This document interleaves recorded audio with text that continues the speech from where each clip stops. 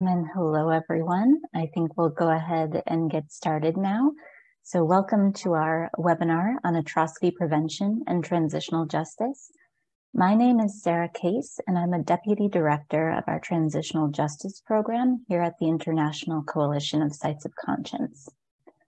For those of you who might be joining us for the first time, Sites of Conscience is the only global network of historic sites, museums, and memory initiatives that connect past struggles to today's movements for human rights and social justice. Founded in 1999, we now have over 350 members in 65 countries, from Ellis Island in New York City to former centers of detainment in Argentina, to sites that remember and learn from the transatlantic slave trade in West Africa. We support these sites in a variety of ways, including grants, networking, joint programming, and training. In 2014, Sites of Conscience launched the Global Initiative for Justice, Truth, and Reconciliation, or the GIJTR, which is a consortium of 9 international organizations focused on offering holistic, integrative, and multidisciplinary approaches to issues of truth, justice, and reconciliation. GIJTR works primarily with local populations, civil society organizations, survivors, and governments to develop transitional justice approaches that are victim-centered, collaborative, and support dignity, respect, inclusion, and transparency in societies emerging from conflict or periods of authoritarian rule.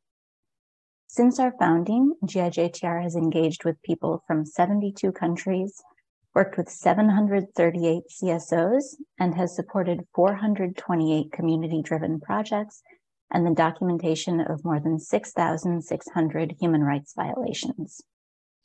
For more information, including how to join our network, please visit our websites at sitesofconscience and gijtr.org.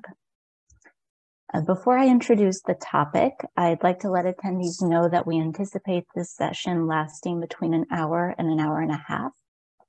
If you wish to submit a comment or a question, you may do so at any time in the chat box at the bottom of the screen. There will be a designated Q&A session toward the end of the webinar. During that time, you may also raise your hand if you wish to speak, and we'll unmute you. If we do go over time slightly, which happens occasionally, please know that this and all of our virtual programming is recorded and made available on our website for future viewing and sharing. If you experience any issues with your internet connection, please try turning off your video, as that can sometimes help. And if you have any further technical problems during the meeting, please reach out to my colleague who's renamed herself here as tech support, or you can email coalition@sitesofconscience.org, and we'll do our best to assist you as quickly as possible. Finally, at the end of each session, you'll be directed to a survey, which we would be very grateful to have you fill out, as they're crucial to our evaluation and future programming. Okay, and with all of those details out of the way, I'd like to welcome you once again to our webinar on transitional justice and atrocity prevention. The linkages between atrocity prevention and transitional justice are significant but frequently overlooked. The former seeks to prevent genocides, crimes against humanity, war crimes, and ethnic cleansing by identifying specific risk factors for mass atrocity. Transitional justice also places at its center the goals of truth, justice, reconciliation, and non-repetition of past violations, but it's routinely seen as distinct from atrocity prevention because it is considered as mostly backward-looking, given its focus on redress and coming to terms with the past. However, transitional justice mechanisms play a significant role in mitigating atrocity risks by addressing impunity, contributing to institutional reform, allowing spaces for truth-telling, and breaking the silences and distortions around the past. This roundtable will highlight the nexus between transitional justice and atrocity prevention by focusing on the role of psychosocial support, documentation, and archives in upstream prevention, and the need for gender justice and larger prevention efforts. We have 4 speakers joining us for today's discussion, whom it's my pleasure to introduce at this point. Savita Pandey is a human rights and atrocity prevention advocate. She is the executive director of the Global Center for the Responsibility to Protect, where she has worked with the UN, governments, and international civil society organizations from around the globe in creating innovative mechanisms to prevent and respond to human rights violations and atrocity crimes. Originally from Bombay, she now lives in New York City.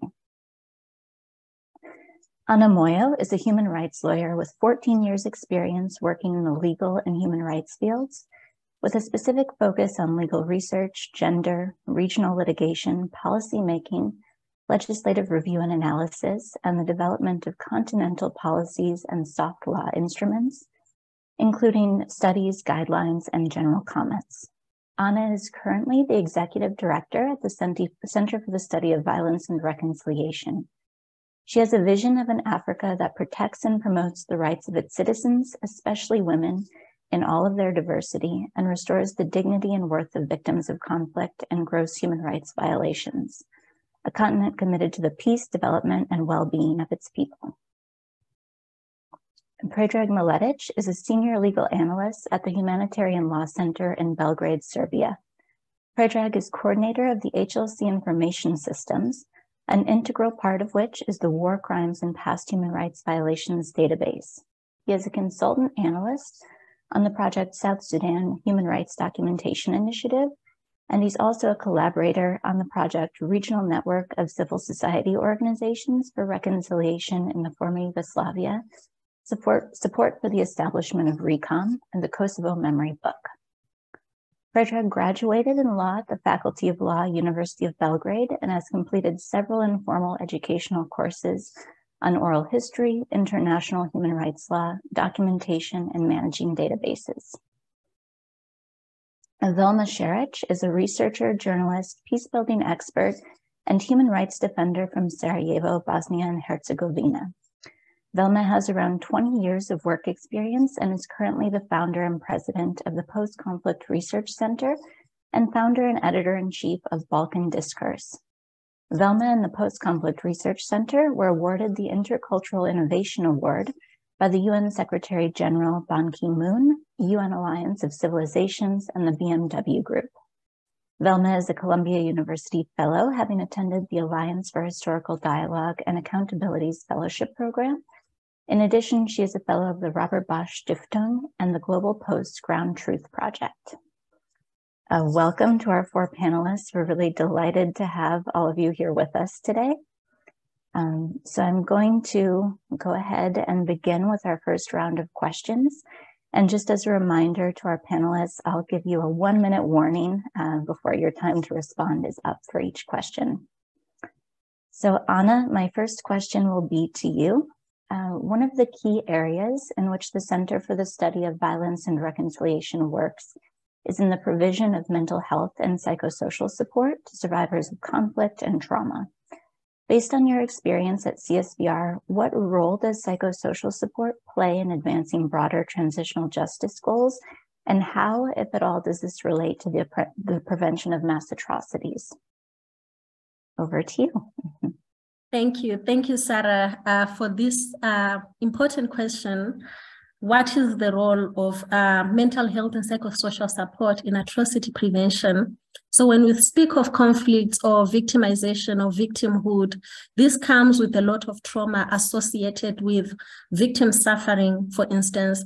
And it doesn't matter whether you are a direct victim or an indirect victim. By indirect victim, we mean someone who experiences trauma by virtue of being within a society or within a community or family or in the vicinity of atrocity where an atrocity has taken place. So violence or atrocity never really leaves anyone the same. Anyone within that vicinity gets affected somehow, and it's a traumatic experience. You get traumatized by seeing, for instance, the brutalization, the victimization of those who are direct victims. You get traumatized from hearing about what happened either through social media, through mainstream media, the television, radio, for instance, where you hear about what happened. You also get traumatized, for instance, by just knowing what prospects are, or how close you are to being a victim. So all of this compounds into trauma that then someone feels or experiences. But what we normally don't address, for instance, even in processes that seek to address the consequences of violence and conflicts, is the actual traumatization that different levels or different types of victims are experienced, be it direct victims, people who are direct victims, who get victimized or who suffered directly, and those who saw the victimization of others or who belong to a community, even though they may not have been direct victims themselves. So when we don't address this trauma morphs into many other manifestations. If it's left to fester, for instance, and it can literally translate into frustration, anger.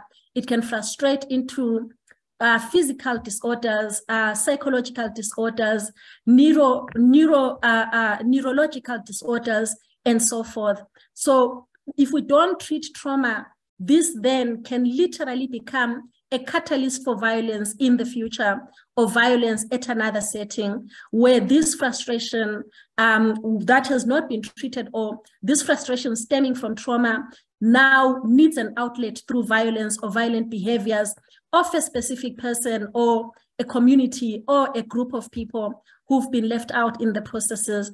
And when we see this happen, for instance, what we usually talk about is intergenerational trauma, where the traumatized or the direct victims would have been a certain generation, but the children of the victims, because trauma is really transferable, the next generation becomes the generation that becomes angrier, that actually manifests this violence, but it's really stemming from the unresolved trauma of their parents or the generation before them. So when we speak of trauma, really when we don't address it as part of atrocity prevention, or in the strategies that really seek to prevent atrocity, then we risk seeing trauma becoming a catalyst for violence. We risk seeing this trauma playing out into a cycle of violence that is not easily broken. So atrocity prevention strategies really need to address the mental health and psychosocial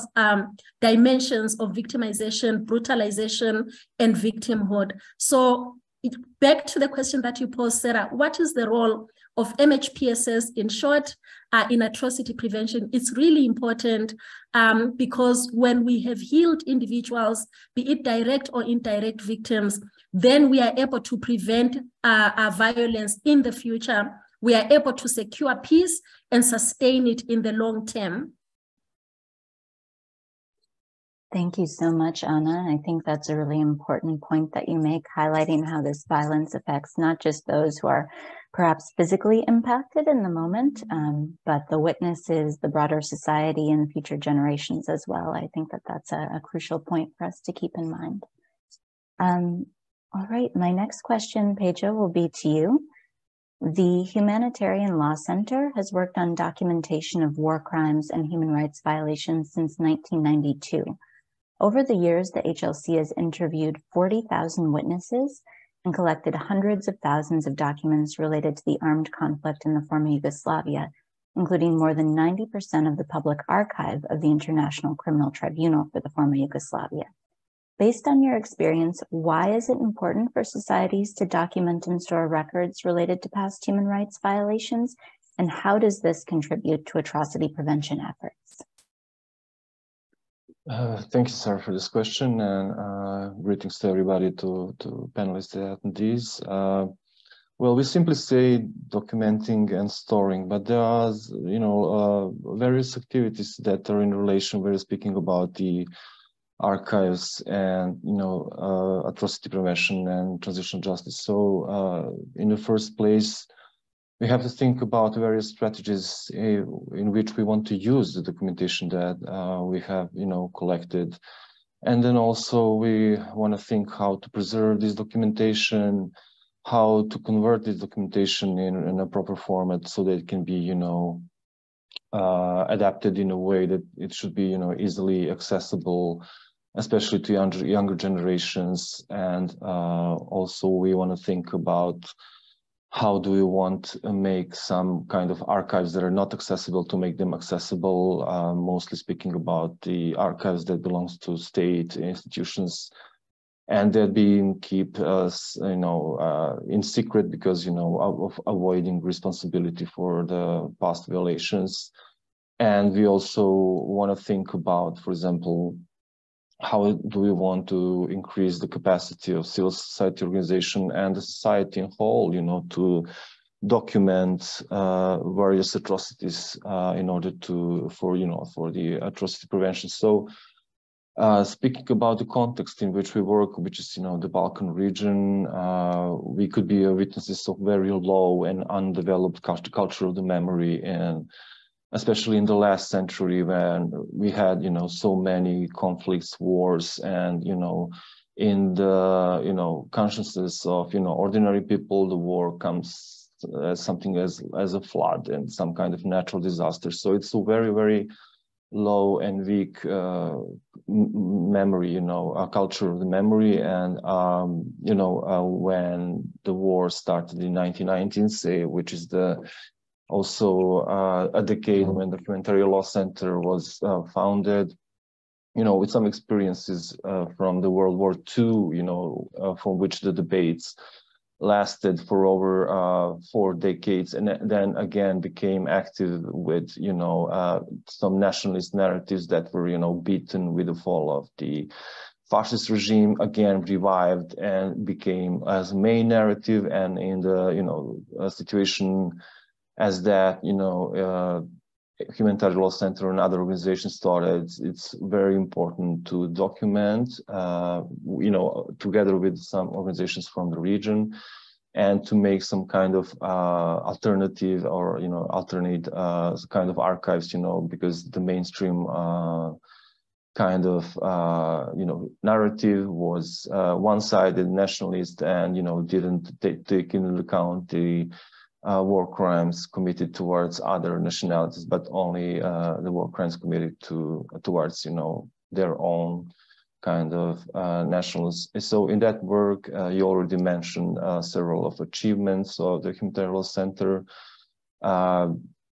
So yeah, so many victim statements collected, and, victims' families with which interviewers made, like a conversation over these 3 decades, and also a large portion of the archive of the International Criminal Tribunal, which is very, very useful. I will speak a little bit more about it later, and also, of course, many, many other documentation coming from the various activities that Humanitarian Law Center had in these 3 decades. So, speaking about the use of the documentation, we always try to use this documentation to establish, at the first place, the historical record, because we thought it's important. Then, to establish the integrity of the memory as a whole. Then, to provide access to justice for the victims, accountability for the perpetrators, of course.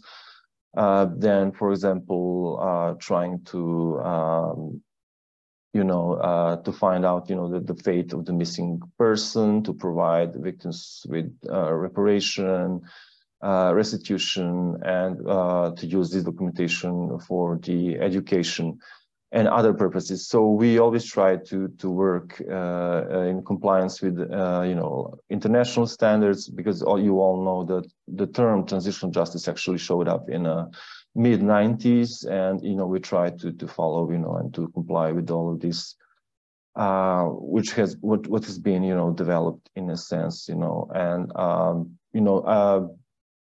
I hope that, attendees would be able to read in the policy paper that was prepared by the Humanitarian Law Center, and it's called the Archives, the role of the archives in atrocity prevention, that there are many international standards and principles that actually address the archiving. And for example, 5 out of the 40 principles of how to promote the human rights in fight against impunity from 1997, 5 out of the 40 main principles actually address the archiving, and awareness of, state institution, that they should, pay much more attention to the archiving process. Then also the Office of the High Commissioner for Human Rights also have their reports in which they are also addressing the archiving. And there's a Memory of the World archive, for example, that also gathers the archives from some documentation from the Latin America state, and there is also some other compilation of archives coming out lately that also includes archive coming from some authoritarian regimes, like that one that existed in Russia and of course exists now.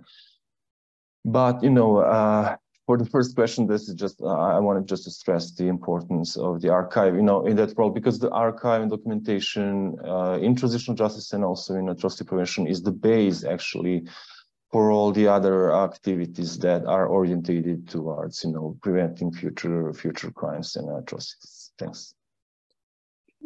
Thanks so much, Peja. I think you really highlighted how as we said, the documentation, the organization, and the preservation of these statements is really the first step in future truth-telling educational justice efforts. And once the information is there and organized, it can then be used for a range of different purposes related to atrocity prevention, education, combating nationalist narratives. So thank you for sharing that.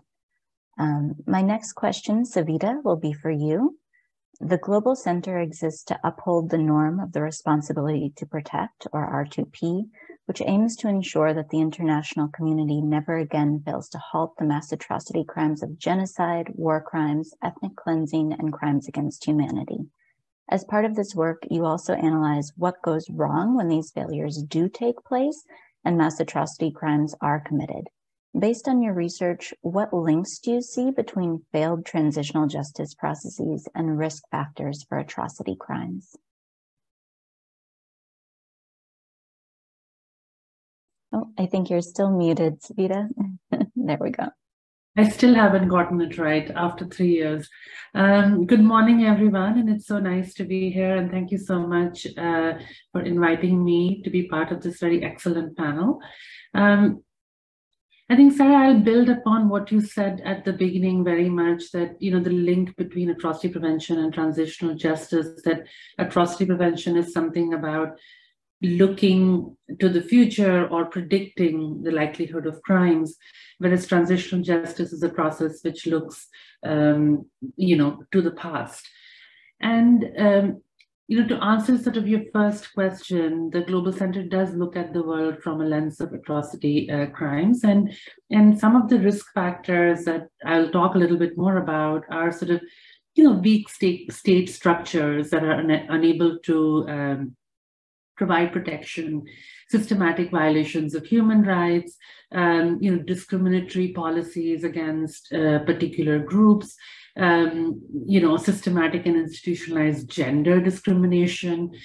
Extreme poverty can similarly be a driving force, as the lack of opportunities, lack of resources, and gross inequalities within society can drive intergroup grievances, particularly if the differences between haves and have-nots appear to be identity-based, armed conflict, and sort of final culture of impunity.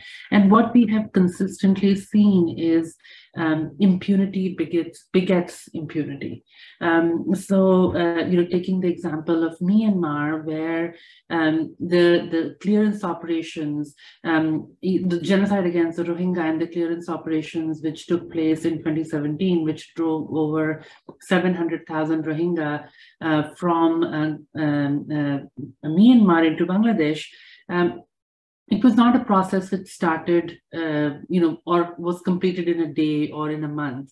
It was a process which was a long-term process, which started decades earlier with discriminatory policies towards a certain group. We saw an environment created within Myanmar which was permissive towards commission of violence against the Rohingya community, and it all culminated in a genocide. And we did not see much reaction from the international community. Human rights groups like the Global Center were consistently warning the international community from 2012 onwards, when we saw very stark risk factors come into place for the Rohingya, that there would likely be mass violence against this particular group. And there was no action taken, and it was just sort of this lens of democracy promotion, which was adopted by most of the international community. And then you have the clearance operations in 2017. Thousands died, rampant sexual and gender-based violence, and then 700,000 Rohingya ethnically cleansed from Myanmar. And then we see 2 years later, the Myanmar military dismisses the elected parliament, and there's a coup. And now what we are seeing is, again, the Myanmar government is committing atrocities against its own people. So the Myanmar example sort of very clearly shows that impunity begets impunity. If we consistently ignore justice and sort of adopt policies that are about democracy promotion or conflict resolution, we create conditions which can lead to recurrence of atrocities, which can lead to just commission of atrocities. So going beyond that to sort of look at what also contributes. So as I said, the intersection between atrocity crimes and transitional justice. From transitional justice processes, as you very much said at the beginning of the conversation, should be holistic. They should be about a way that is that transforms a particular society, that inculcates trust, creates guarantees for non-recurrence. And that can only happen if we look at justice in a very broad sense. So that means sort of how Pedrek talked about, archiving, to Anna's points about addressing psychosocial impacts of atrocities. And that also includes individual criminal responsibilities. We have seen in some cases like Argentina, where some of these facets were, the criminal responsibility sort of played out in a certain way. Whereas other transitional justice processes lack one element versus the other. In Yugoslavia, we are seeing, the failures around truth-telling and sort of more of a whole of society approach to transitional justice. And in the context of the international community and what is happening right now to remedy some of these things are, I would say the one point is about sort of where we are not seeing much action is Myanmar and Syria in terms of sort of, action towards protecting populations. But what we have seen is creation of mechanisms like independent investigative mechanism on Syria or IIM on Myanmar, which is basically about collecting evidence for possible future prosecutions. So that is, again, a way in which the international community is contributing towards transitional justice. And this is where sort of the link comes into place, because creation of these mechanisms was not a it was essentially a political process, because what you're doing is that you are saying to perpetrators that we have an eye on you. So this is where sort of the atrocity prevention and transitional justice, or justice and accountability, intersect.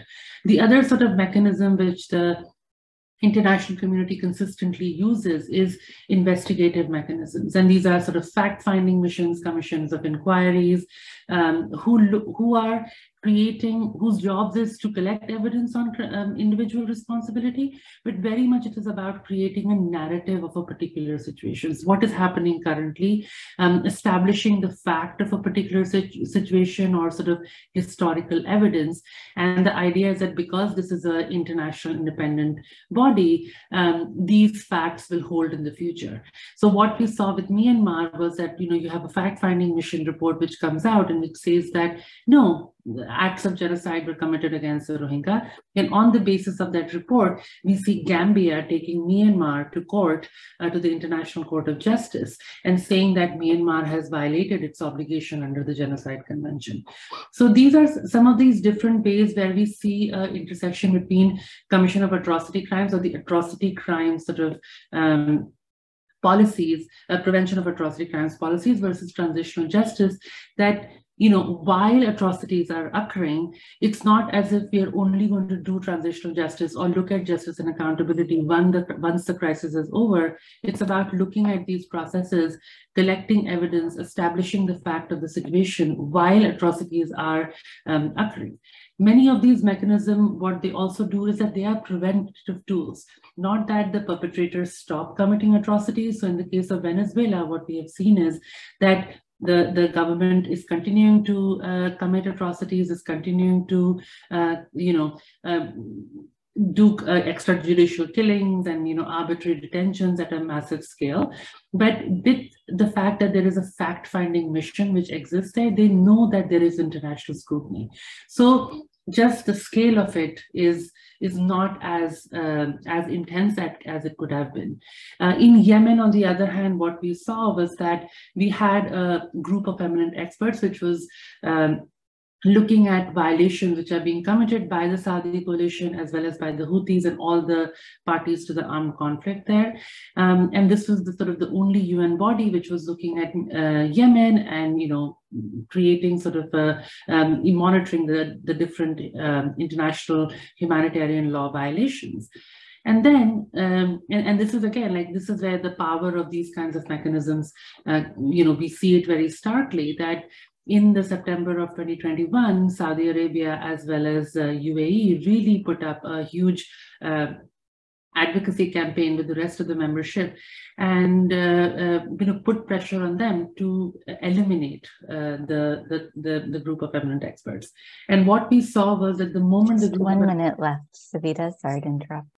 No worries. So what we saw was that the moment the group of eminent experts, this mechanism was eliminated, there was an 85% increase in the violations, in humanitarian law violations in Yemen between October 2021 to March 2022.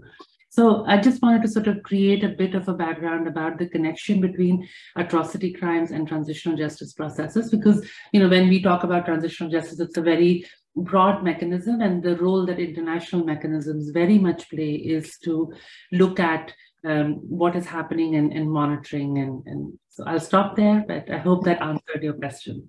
No, thank you so much, Savita, for bringing in all of those contemporary examples. And I think, you know, you really highlighted that these atrocity crimes, they don't happen overnight. They're part of broader cycles.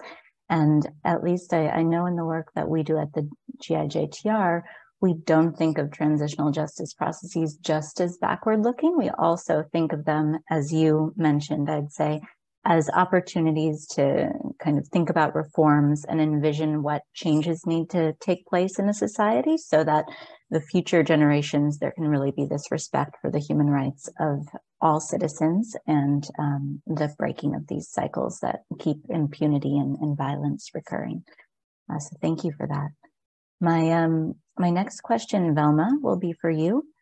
So the Post-Conflict Research Center is dedicated to fostering a culture of peace and preventing violent conflict in the Western Balkans through evidence-based, multidisciplinary, and innovative approaches to peace education, conflict prevention, human rights, and transitional justice. Could you please speak about your educational programs and how you link learning about past violations to efforts to build a more peaceful future in your context? You're still muted. Sorry, Velma. Sorry. Thank you so much, Sarah, and thank you so much for the invitation and organizing this seminar. Well, looking back at the genocide and war that took place in Bosnia and the region of Western Balkans in the 1990s, we do really have a benefit of seeing clearly how step by step the policies, plans, and actions leading to genocide are constructed, and how we did learn how better to equip our society with skills, knowledge, and tools necessary to prevent these events happening in the future. From the perspective I do at the Post-Conflict Research Center and the work we do also in the region of Western Balkans, initiative most important from preventive perspective have to include a multi-perspective history teaching and human rights education, also comprehensive and innovative remembrance and memorialization efforts, and the use of new technologies and new medias and opportunities such as multimedia technologies and social media applications. The majority of work we do is youth and peace education, working with the young people from Bosnia and regionally. And we do know that now in a recent period, young people are mostly spending their time on social media. So we are looking into possibilities also to come closer to them and find new ways and new technologies to approach those young people too. At this moment, all this is lacking in Bosnia, in our region, and even 25 years after the end of the war, we have not been able to move from one way or one-sided history teaching perspective. Probably you do know that we have 3 different conflicting narratives and devised narratives in schools. Bosnia is still having this pure phenomenon of segregation, which is 2 schools under one roof, where kids from different ethnic groups, they physically do go together in the same building, but they are separated through educational curriculum and classrooms, and they don't even have a chance to spend some time and interact between each other during the school breaks. According to recent OSCE report, there's 56 schools in 28 locations through Bosnia with this 2 schools under one roof phenomenon. So when we are mentioning all these issues and problems regarding the fact that what we can do now as a civil society and non-governmental organization is informal education, which is actually non-formal education. We are still not allowed to go into classrooms and teach peace education in classrooms. So majority of work we do is non-formal education. And we, as a Post-Conflict Research Center, are trying to create a new innovative approaches and educational curriculums that do promote the study of moral and civic courage, peace and interethnical dialogue among youth. And we are trying also to highlight the role of individuals, positive people or stories who do bring positive change in their in communities through the country. I'm going to mention one of our, probably the most important a leading project and program, which we run now over 10 years. It have a name, Ordinary Heroes. It does promote stories of moral courage and rescue behavior, or those individuals and people who during the war and genocide, they're crossing ethnic boundaries and they were helping to save life of others. We do teach a moral courage and rescue behavior among young people. Also, through this program, we are not focusing our work only on Bosnia or Balkan. We are incorporating stories of moral courage from Holocaust or from Cambodia and Rwanda, trying to also provide young people with a larger global approach towards certain issues. With the Ordinary Heroes, I'm going to mention proudly our now official toolkit of Council of Europe for 56 countries of Europe, being featured as the best practice of how to teach or how to organize interethnic and interreligious dialogue. This program we did run now for more than 10 years, and we were able to reach around 15,000 youth, majority 10,000, around 10,000 are in Bosnia, but we are counting that through some other programs and educational programs we are running, like Srebrenica Youth School, for example, which is 7 days long program. We are running at the Srebrenica, together with Srebrenica Genocide Memorial, where we are bringing young regional people to spend 1 week in Srebrenica and also learn through set of workshops and multimedia content and different lectures about genocide prevention, also transitional justice and human rights.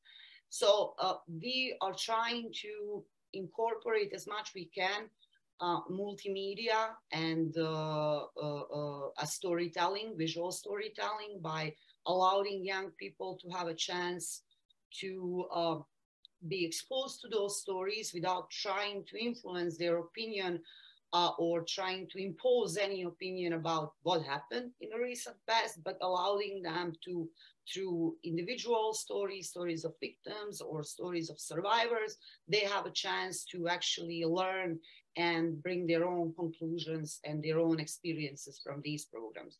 I'm going to mention briefly, I don't know how good I am with time, but I'm going to mention briefly also Balkan Discourse, which is our pan-ethnic multimedia platform for the youth journalists, young people through the country.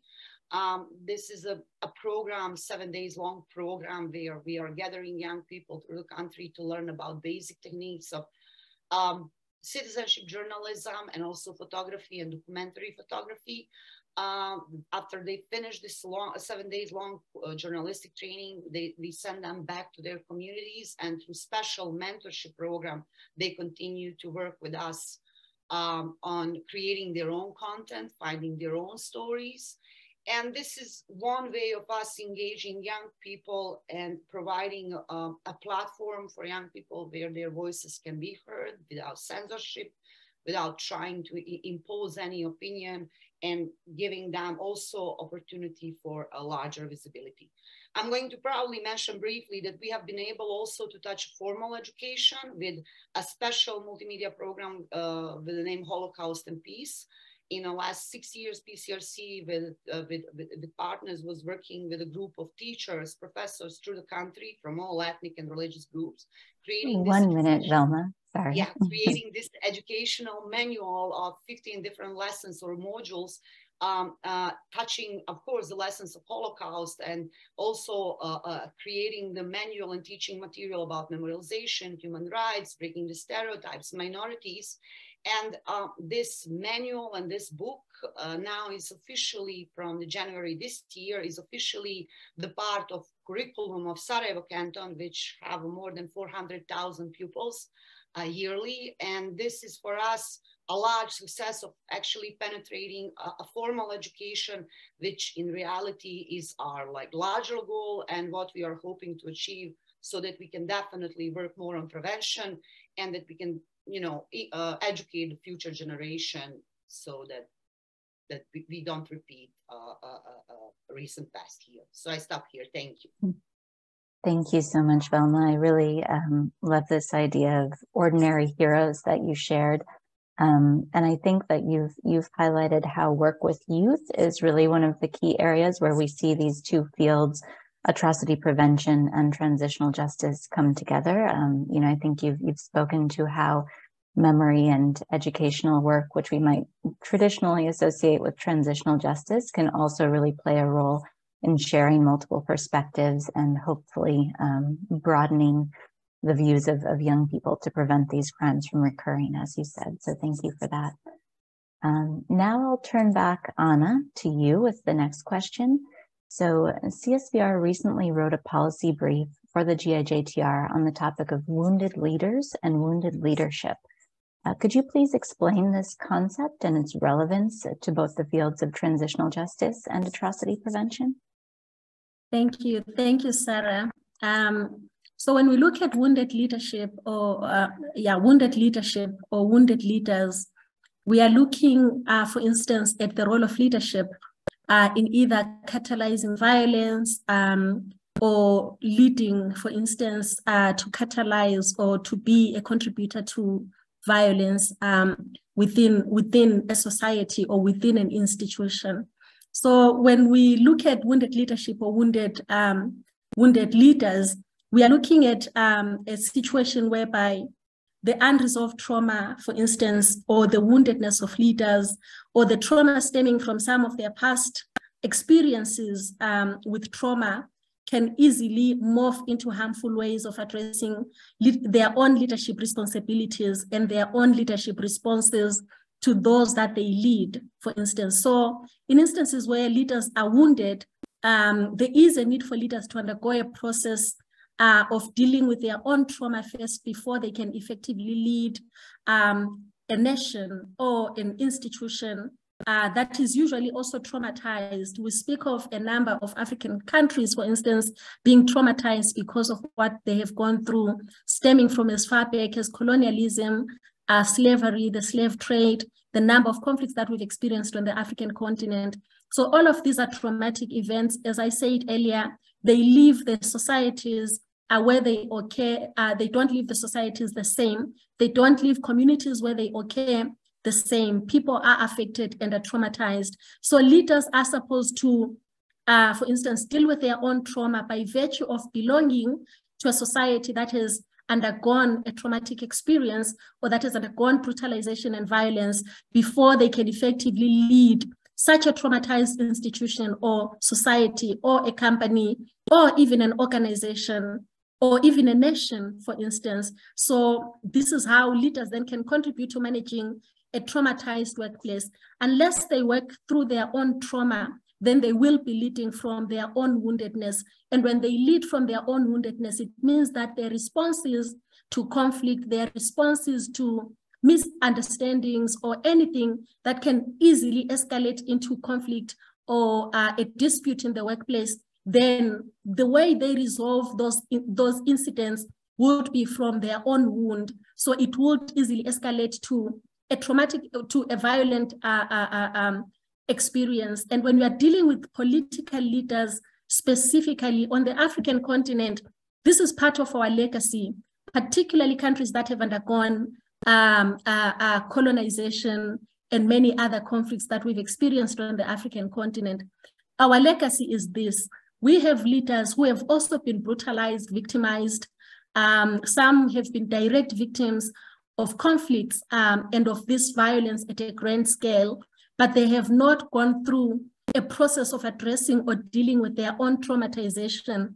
So we have heroized our leaders, we've put them in positions of power, but we've not supported them or provided platforms for them to deal with their own trauma.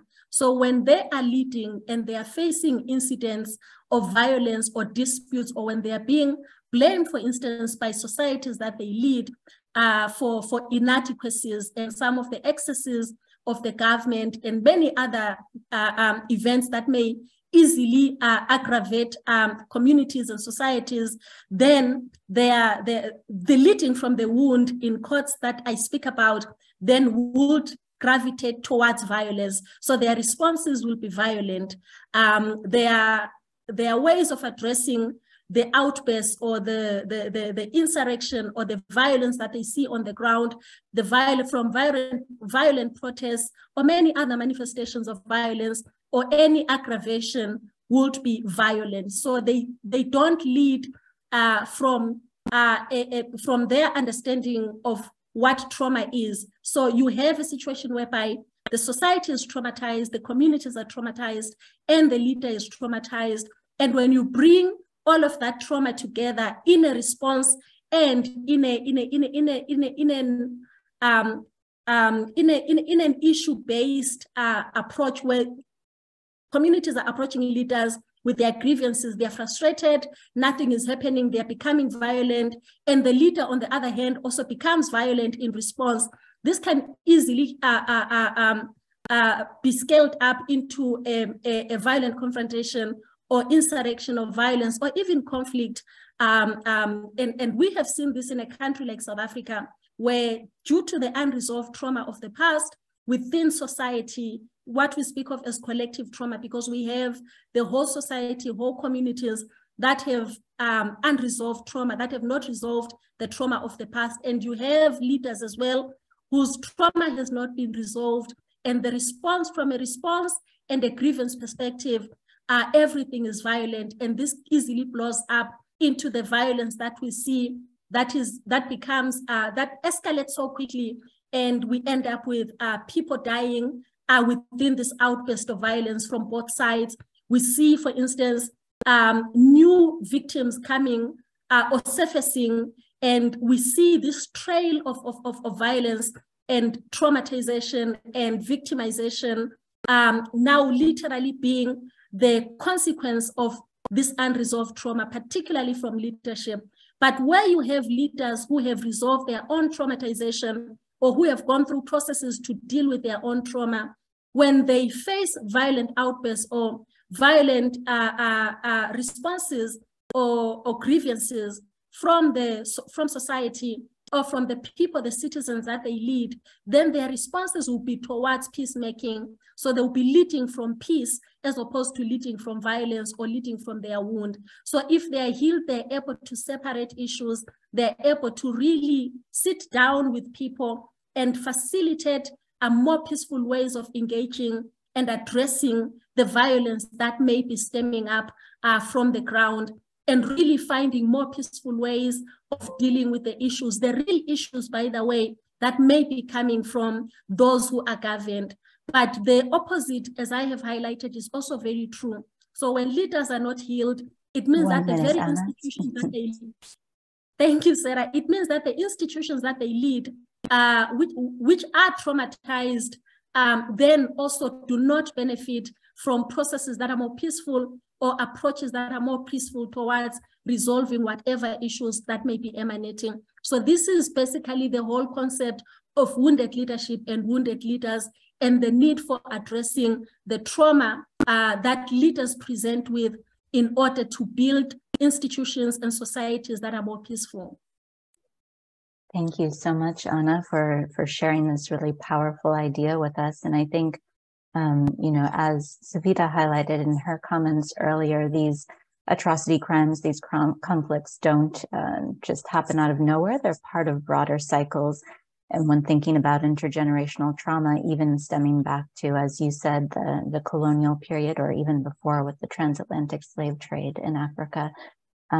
So I think it's quite interesting to think about how transitional justice mechanisms, when interpreted in a holistic sense, including psychosocial support, can really be used to kind of break some of these cycles and provide collective healing to a society or to leaders, as you've said, to prevent violence from occurring. So thank you for that. For my next question, Pedro, we'll turn back to you. Could you please speak to the role of human rights archives in building a culture of memory grounded in truth and justice? And how can this archival work help to prevent historical revisionism and ultimately the recurrence of atrocity crimes?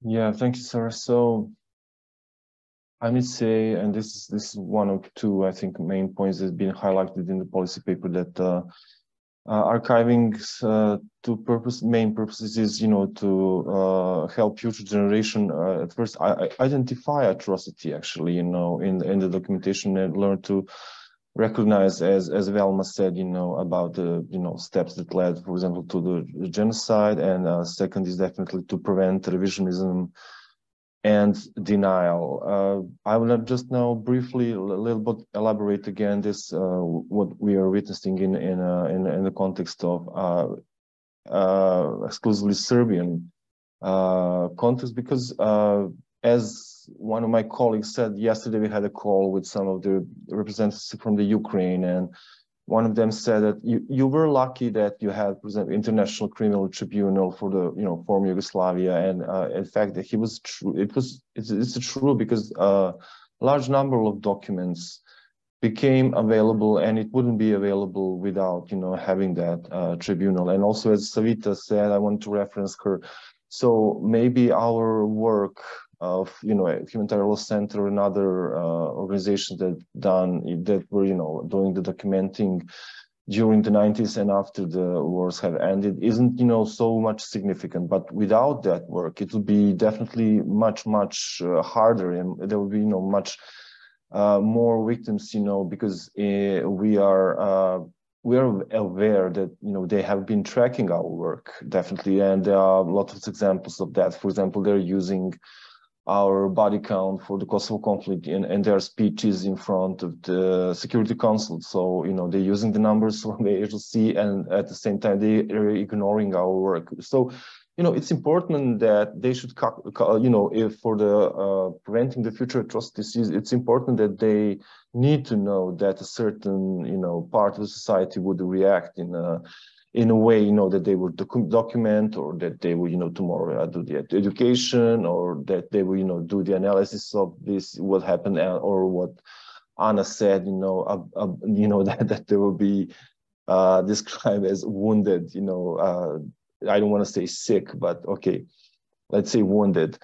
So yeah, just to get back into this subject, so having the the archive of the International Criminal Tribunal helped us a lot later, to do our documenting work, because many of the police and military documents that, in a normal circumstances wouldn't be available to the broader public. They were available, and we used that documentation to fill out the criminal complaints and fill out the dossiers on possible perpetrators of war crime, and use this documentation for writing the Kosovo memory book narratives and many other purposes. And still, there is a lot of documentation that's yet not accessible and available. We know that this documentation exists, and there is a danger that this documentation could stay outside of, to stay some kind of, like classified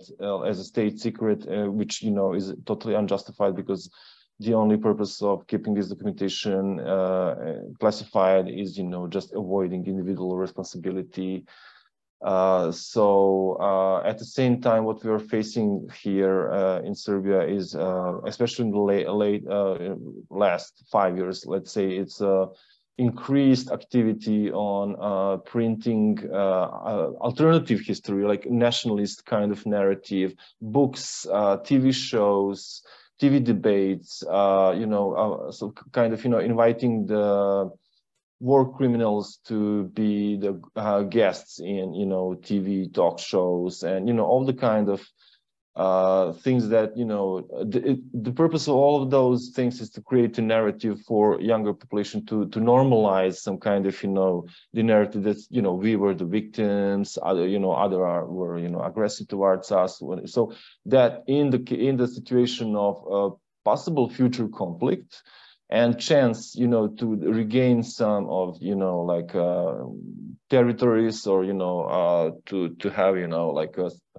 situation to, get back on some national interest, so that you have a public prepared for that narrative to justify those kind of policy, which is, of course, something that we are fighting against with documenting, the facts as they really happen. So this is why we believe that, the facts, which definitely cannot be overlooked and cannot be minimized, because, simply they are, the truth, they are recorded.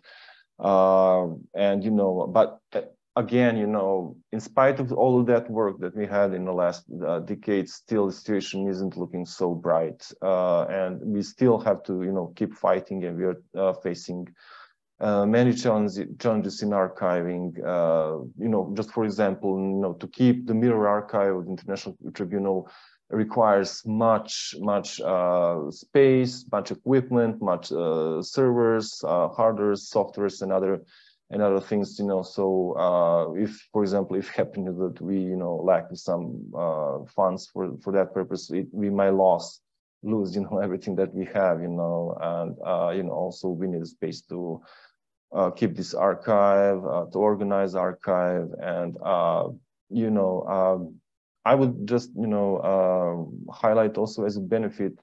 I definitely think that it's very much been useful in this process is actually this cooperation that we have between each other in scope of the consortium JTR, but also regionally, and meeting all of the other people, exchanging experience, and hearing like in this occasion, that there are so much similar challenges that we are all facing, and learning now how to face this problem and challenges is actually a benefit. And now it's much harder for the potential future war criminals to plan this kind of things, knowing that people are being more connected than before, that information could be revealed more easily and brought to light than it was before. So it's much harder to hide. But again, not all the regions in the world are being treated equally, as we know. Yemen, as mentioned, and some other conflicts are still being in the dark and far from the spotlight. So these are just just a few of things that I wanted to highlight, and happy to answer any questions that attendees might have later. Thanks. Thanks so much, Peja. And I really like this idea that you shared, that it's just important to know that people are paying attention. So, I think that even if there are challenges or gaps in transitional justice processes that have taken place, or we even see some backwards movement in relation to historical revisionism, just the idea that civil society is doing this documentation work, is working to combat those narratives, I think that in itself, when we're thinking about risk factors, can really be a deterrent for future atrocity crimes. So thank you for sharing that idea. For my next question, Savita, we'll return to you. Rape and sexual violence are often used as a deliberate weapon of war to terrorize and humiliate and destroy the social fabric of entire populations. How can policymakers, whether within or outside of formal transitional justice processes, advance accountability for these crimes and prevent them from recurring?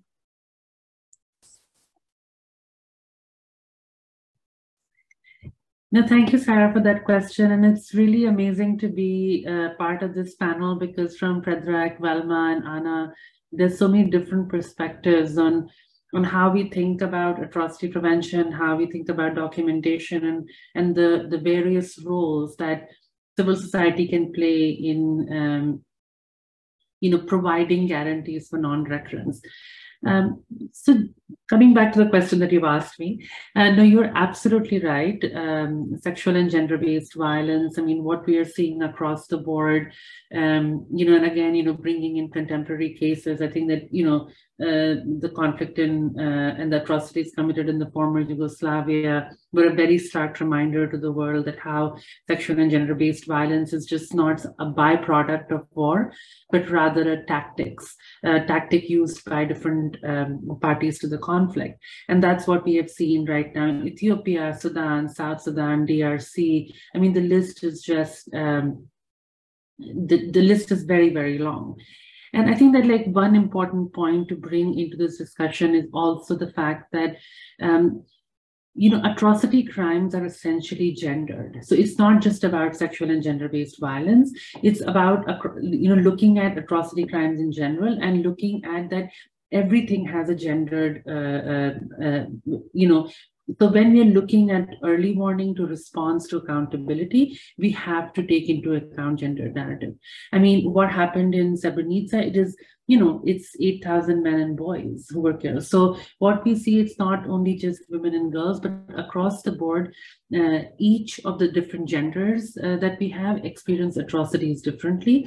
And the experience of each gender of atrocity crimes is different. How our trauma plays out, all of that is gendered, because we live in a gendered world.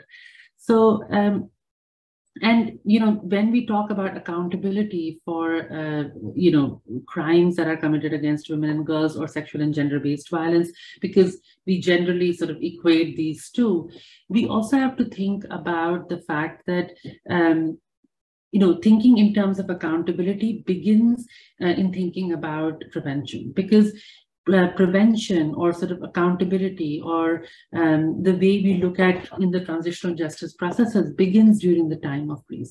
How different genders will experience atrocity crimes begins during times of peace. I mean, and as I said, commission of atrocity crimes is a process. So what we have seen from Germany to former Yugoslavia to Ethiopia to many other situations is that when you see sort of high increase, rising increase in the possible commission of atrocity crimes, we also see an increase in heteronormative cis discourses. We see increase in how we hate speech against women, human rights defenders, women journalists. So it's all part and parcel of a process where you start demonizing either a gender, either a particular community. You start demonizing LGBTQAI because it's about sort of this robust nationalistic narratives. And that's what we're also seeing. I mean, as Predrag said, that now you're seeing a rise of it in different ways in former Yugoslavia. So all of these sort of factors of how we look at gender, how we look at different parts of the population during peacetime, then affects how it plays out during the times of war, or during the times when atrocities, the commission of atrocities is underway. Now, what can we do to be better at this?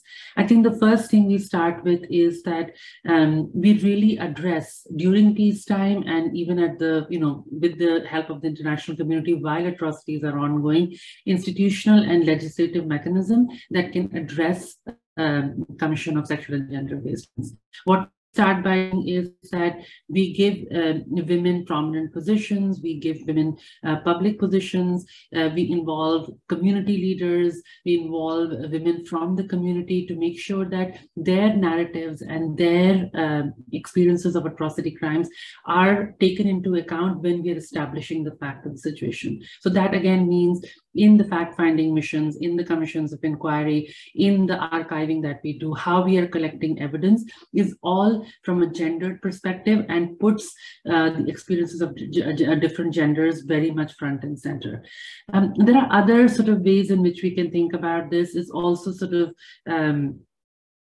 during times of peace and even, post conflict, because it's all a cycle, it's not really a linear process, is that we make the prosecution of gendered violence a priority. Because in most cases, what we have seen is that, especially with sexual violence, that's really not a priority for in many of the post-conflict situations.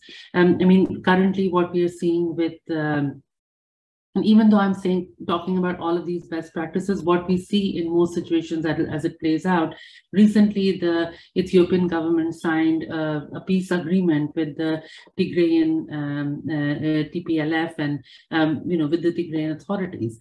And even though the peace process is playing out in a in the right ways, what we are seeing is an absence of taking very holistically into account sexual and gender-based violence, which was committed very, very rampantly in this conflict. And if we don't address this, it will just keep on perpetuating the trauma, as well as, consistently will not sort of provide us with the guarantees of non-recurrence. So again, coming back to sort of how we can think about accountability processes is to very much, there are so many different best practices out there, but it is very much about centering gendered narrative and which go beyond just sexual violence, but really centering gendered narratives in how we think about accountability, how we think about collection of evidence, how we think about creation of narratives. Thank you. Thank you so much, Savita. And as you said, I think it's really the ways in which we deal with these narratives, with these reforms during times of peace or during times of transition that ultimately lay the groundwork for either the prevention or the recurrence of conflict and atrocity crimes. Thank you for that. So now my last question, Velma, will be to you. On a similar note, the Post-Conflict Research Center also implements programming to combat a culture of impunity around conflict-related sexual violence. How does this work contribute to the broader promotion of gender justice within today's society? Thank you, Sarah. Yes, a majority of work we were doing also is related to preventing genocide and mass atrocities, including preventing sexual violence in conflict. Well, the issues of gender equality and women empowerment are not prioritized in our dominant political agendas, to be honest, in BIH, in the whole BIH. And the marginalization of women in the public process has really led to deficit of effective female role models, especially for young people and for those who are willing to initiate social change. In such environment, this can create a severe issues, especially for the youth and the future generation. But this primarily relates to unique challenges which are facing victims of war times and other forms of sexual violence. Female survivors of wartime rape and sexual violence generally feel that state neglects them completely, their resistance, and they are trying to avoid addressing their responsibility toward them. And many other issues are related to wartime victims, and they still remain unsolved all these years after the war. You probably know, but I will repeat, in the case of Bosnia and Herzegovina, rape was used as a weapon of war on a massive scale. There are, according to European investigative team, which was estimated that between April 92 and 93, some 20,000 Bosnian women were raped. Some other data, including the UN data, goes up to 50,000. So with this large number of women who went through sexual violence and rape, you can imagine how difficult it is for the victims of sexual violence to coexist in our society. There is also very well known that Bosnia was a place where numerous reports also did allude on establishment of rape camps.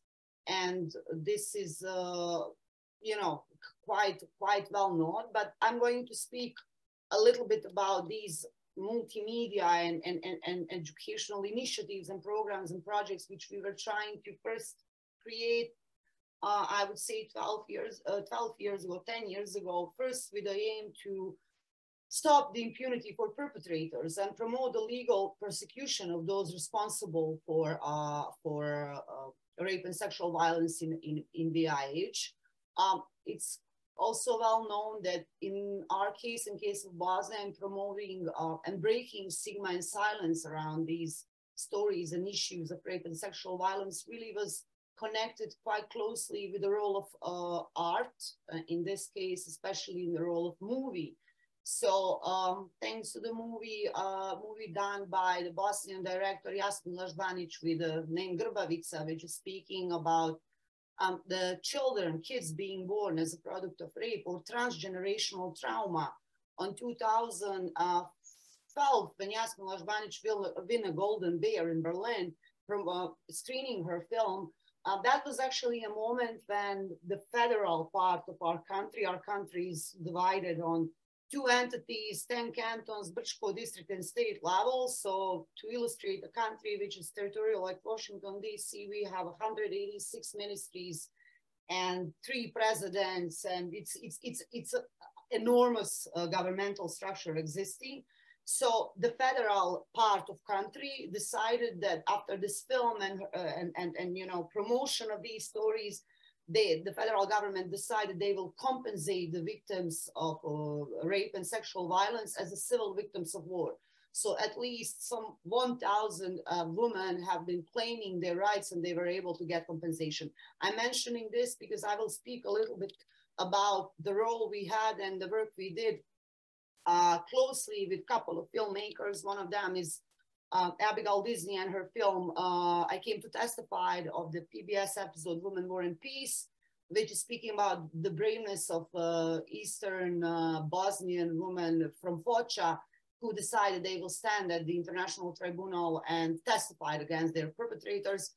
Thanks to the braveness of these rural women from Eastern Bosnia, rape became crime against humanity. And, you know, I'm always trying to kind of highlight the role of rural Bosnian women who were mostly housewives who decided they will stood up and look in the face their perpetrators.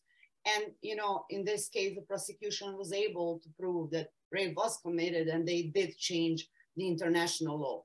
The second, so we were producing this documentary and it had an outreach of 11 million people worldwide. The second one is our close work with the Hollywood actor Angelina Jolie, where we were also helping her to, produce the film, but to create the network of survivors after, you know, she did this feature film and raising awareness about the rape and these women and stigma and silence. We were able to create a network among survivors and to spend some, you know, like quality time and talk about their need and, you know, what potentially can be done. And the result of this collaboration and this work actually was our collaboration with the British government on the launching and creating the international protocol on documenting and investigating sexual violence. This document is extremely important because it does, you know, give a set of recommendation and knowledge and best practices from Bosnia how to document the sexual violence in conflict. Some lessons learned from Bosnia, some experiences were finally able to be used on a good purpose. And, you know, we did help to launch this protocol, but also to create a set of different projects and programs, multimedia programs, helping this dry legal document is actually find a way also among young people and, you know, general public. So it's also a lot of work related to multimedia and arts. So we curated a couple of outdoor traveling exhibitions, also not featuring only experience from Bosnia, but also bringing the stories from Congo and Darfur and some other parts of the world where, you know, our young people would have a chance to see that the rape and sexual violence is a global problem, that does exist, but also raising awareness among Balkan men that in a case, you know, the rape is committed, that there is a chance that it can be prosecuted. So a lot of our work was a mix of multimedia and education and actually raising awareness to promote the stigma and break the stigma and silence around these topics. So I stop here. Thank you so much, Velma. I think, you know, your comments bring me back to this idea that impunity begets impunity that we've been talking about, and how silence really creates opportunities for these types of gendered violations to recur in the future. And thank you as well for highlighting how different tools, not just formal transitional justice or accountability mechanisms, you know, can disrupt these cycles, but also how more informal tools like film can really play a role in bringing some of these narratives sort of out of the shadows into the public so that they can be dealt with and, you know, part of a broader approach to promoting gender justice in the future. So thank you for that. All right, so I think now we have maybe about 5 minutes for a short Q&A session. It's been a really robust discussion, so thank you to all of our panelists for that.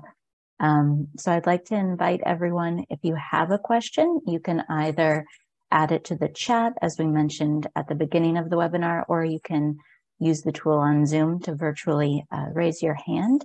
And I would just ask, if you do have a question, please let us know if it's directed at a particular panelist. I think to get us started, we have one question that's in the chat. So I'll just go ahead and read this question. It looks like it's directed toward you, Savita. So this question comes from Nur Wahid from Indonesia. He says that a few weeks ago, he was in Bangladesh and learned a lot about the 1971 genocide before and after the Liberation War, as well as the connection with the gross human rights violations that occurred throughout Asia and the Rohingya refugees who to this day suffer under the Myanmar military junta. So he says, as Savita mentioned, the international community is not taking too seriously what is happening in Myanmar today and the impact it is having on the Rohingya refugees who have had to make the long journey to other Asian countries for refuge and again face difficulties there. Could you explain the role of transitional justice in this, and how should the international community, especially Asian, respond to this, particularly when we know that most Asian countries did not ratify the Convention on Refugees? So Savita, would you like to start us off with any thoughts in response to that question? Yes, definitely. I mean, the question is very, very correct in its analysis of what is happening right now in Myanmar and what has happened in Myanmar since 2012. You know, even if I go back to that year, but 2017, the genocide against the Rohingya, as well as the international response after the coup, has been very limited.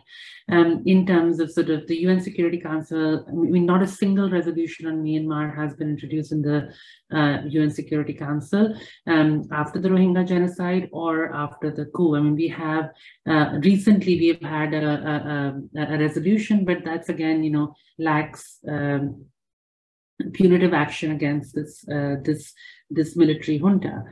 And when we see international structures failing, we also have to look towards the region that we come from. And, ASEAN did come out with a 5-point process through which they wanted the junta to sort of, look at how they were responding to the coup and sort of, put some parameters around how they should sort of, protect their own populations, but the Myanmar government has ignored it. We have thousands dead and over 1,500 to 1,800 people who are detained. I mean, I think that it's in thousands. I'm sorry, maybe I'm wrong on the numbers. The transitional justice processes, that are underway. We have the case that Gambia took Myanmar to the International Court of Justice, but that's holding Myanmar as a state responsible. I think it's one step towards the larger sort of transitional justice processes, truth-telling, safe and secure return of the Rohingya back to Myanmar, resumption of a democratic government in Myanmar. So there are many different factors which have to come into play for us to think about sort of a very holistic form of justice. But in terms of just the refugee issue, I would say that, within the responsibility to protect, providing refuge to populations that are seeking refuge because of the fact that there are atrocities happening in their countries, or because they themselves are victims of atrocity crimes, is part of Pillar 3, it's part of Pillar 1, it's part of your responsibility to protect. And, what we are seeing is that, except for the case of Bangladesh, which has upheld its responsibility and has provided refuge to over 1 million Rohingyas, the rest of the region is consistently failing them. Thank you so much, Savita. And I see we have one hand raised from Shayna Lewis. So I'm not sure, Camilla, if you could help unmute Shayna and let her pose her question, that would be great.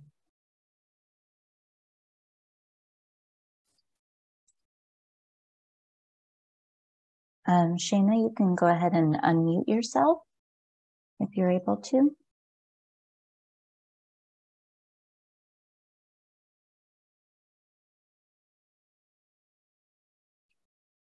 I think you should be able to unmute yourself now, if you can hear me.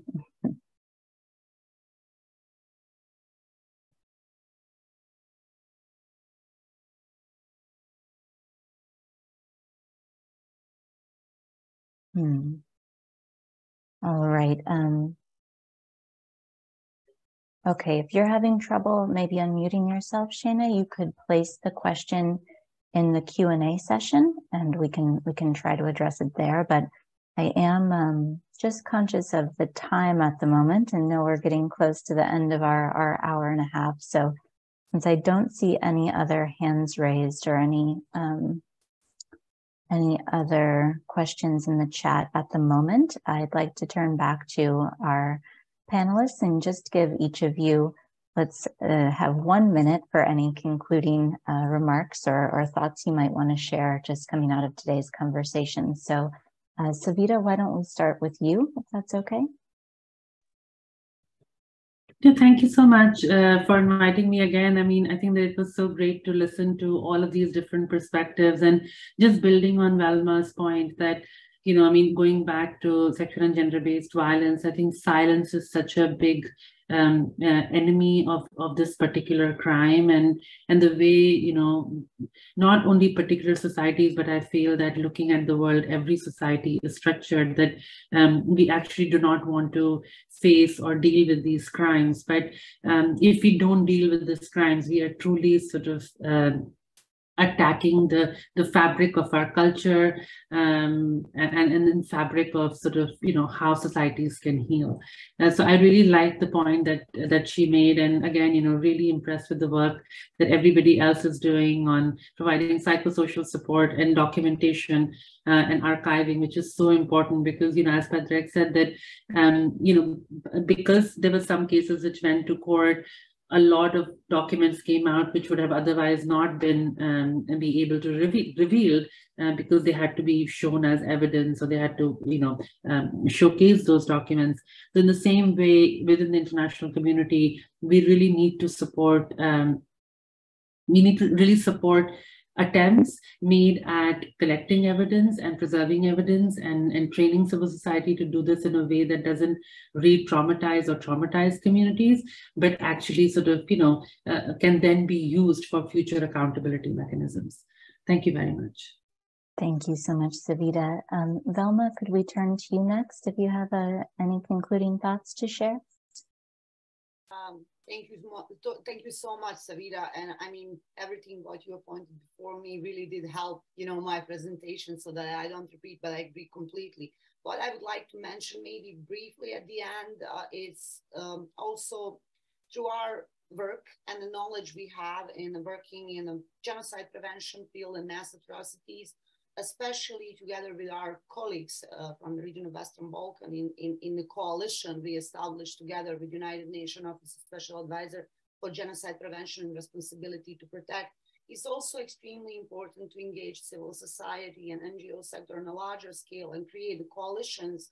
We at the Balkans, and we work closely with PEJA and with the fund, we do know how much is necessary actually to learn about the mechanisms of genocide prevention and mass atrocities.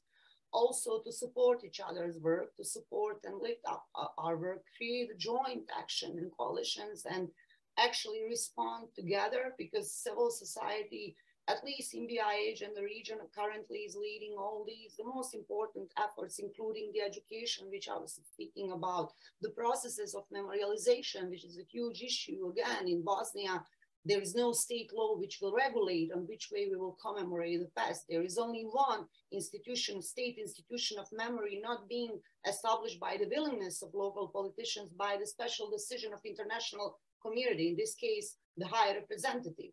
So I'm going to, mention and point again, necessity of us to collaborating and supporting our work and also learning about the mechanisms and helping each other together to achieve, hopefully, this larger idea of preventing future crimes and conflict. And that is why also the seminar and work you do, Sarah, is extremely important by bringing us together and giving us opportunity to share the knowledge and expertise. So I stop here. Thank you. Thank you so much, Velma. And Peja, we'll go to you next if you have any concluding thoughts. Thank you, Sarah. Well, I'm not so, good like having some, like a theoretic kind of conclusion, but yeah, I would like to say, while I was preparing for this webinar, I was thinking about, from your question that, there are so many witness statements collected by Humanitarian Law Center, and it's not just the record of statements, that it's, now they are saved and preserved. It's also a touch with the people, that lost somebody, or had some kind of violation towards them. And, in most of the situation, nobody cares about them, not the state, not everybody. So the small changes that we are making in our, when I say micro universe, by letting people know that it's not normal thing to lose somebody, and nobody comes with any kind of reparation for you, and people must learn to value more their lives in order to prevent the future kind of So it's not just going with the tide, like okay, tomorrow is disaster, something new is coming, and then people have to stand up and say we don't want to be included in that. So I just want to say that, those people that we have contacted, they were, touched by that somebody is caring for them, somebody is asking, so there was some referrals in that regard. Maybe later we helped them to get some, kind of confirmation or legal thing, or, there was a communication that was ongoing. So I think that preservation of this kind of connection with the people is something that we can do on, our, local, regional level, so that we can make some change that would be, global in a way that we are trying to prevent future atrocities. Thanks. Absolutely. Thank you, Peja. And then Anna, last but not least, if you have any concluding thoughts to share. Thank you, Sarah. Perhaps just to underscore what has been said by everyone, when we are dealing with atrocity prevention, it's important to really adopt a multidisciplinary approach to it, not only the justice and accountability approach, which is really important, right? Bringing perpetrators to book to guarantee non-recurrence, but guaranteeing non-recurrence, for instance, of conflicts and atrocity really requires that we also deal with the psychosocial dimensions of brutalization, particularly because when we omit dealing with the self and with the trauma and what it presents, for instance, and particularly its impacts, which can be psychological, which can be physical and neurological, as well as perhaps socioeconomic as well, then if we don't address this aspect of victimization, we easily can fall into this cycle of today's victims becoming tomorrow's perpetrators, and thereby nurturing conflicts as opposed to us really preventing it. Thank you.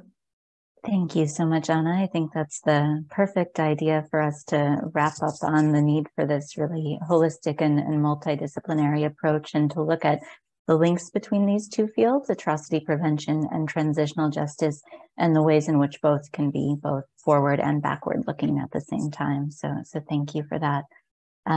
As we wrap up, I just want to take a moment to say we'd be very grateful if those of you still with us could participate in a very brief anonymous poll about today's session, which helps inform our future programming and approaches to these webinars. So you should have a brief poll on your screen now.